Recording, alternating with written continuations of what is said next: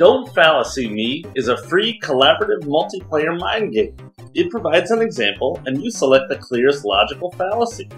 A fallacy is, very generally, an error in reasoning. This differs from a factual error, which is simply being wrong about the facts. This game is great for anyone taking a course in logic or studying independently, for anyone whose brain receives information from their senses, for anyone who makes decisions based on available information, for anyone wishing to upgrade their brain's virus detection software. This game is great for anyone. There's an increasingly large set of fallacious statements submitted by players like you, with their best attempts to name the most obvious fallacies included in each example. There are optional discussions for every example to allow for debates and corrections to poppable fallacy answers.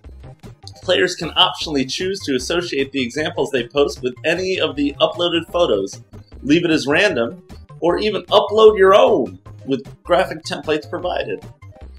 There is also an official set of hopefully straightforward examples of each fallacy, which might be best for beginners. Fallacy descriptions and these beginner examples are copied from Michael Lavoisier's 42 Fallacies. This is free as an ebook or PDF download.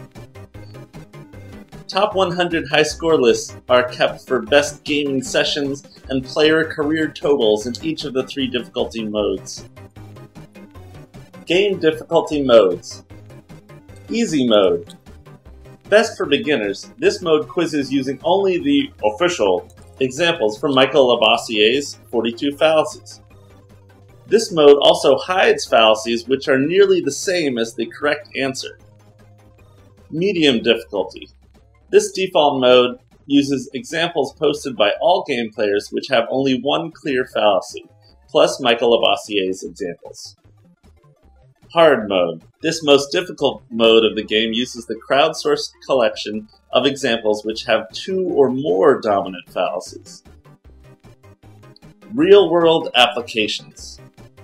Both within this game and beyond, never forget the fallacy, argumentum ad logicam.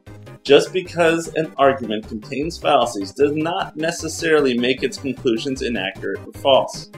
Recognizing fallacies can help raise red flags that someone is creating or repeating arguments with structurally flawed logic. Such mental flags help remind us to structure our arguments as logically as possible, and that substantial evidence is always required for reliably accurate conclusions. Calling out fallacies does not need to be mean-spirited, with the primary goal of simply winning some debate, while being intellectually closed to changing your own position.